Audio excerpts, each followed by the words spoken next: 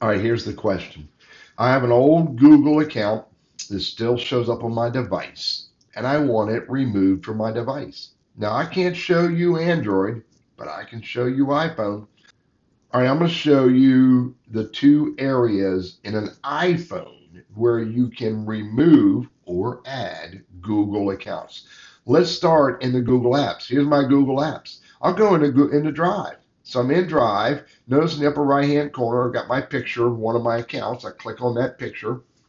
And then look there, manage accounts on this device. Click right there and I have the ability to remove any one of the three accounts that I have on this device today. And furthermore, I can add another account, and when I'm done, I click done. By the way, the same process works in Gmail. I go to Gmail, and in Gmail, I have this right now. This is looking at that B account, which is the BCI Google testing. There it is. Manage accounts on this device. Click on that, and there's the same screen to get rid of any one of the Google accounts or add another from Gmail.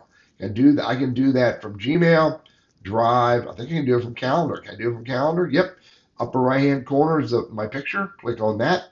Manage accounts, and it brings me to the same place. This is how to remove a Google account from the Google apps on an iPhone. All right, let's look at the next area. Under Apple settings, click on Apple stuff. In my case, yours might be somewhere else.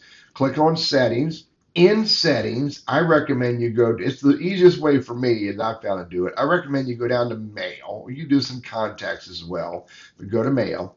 And then you'll see there's accounts. So click on accounts. There's three different accounts in my iPhone connected to the iPhone apps.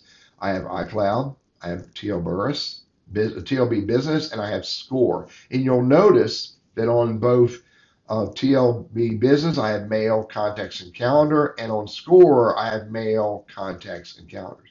I can click on any one of them, and there's the delete icon, or I can simply remove one of the services if I wanted to. But that delete account is how I would remove one of the Google accounts that is connected to the iPhone apps.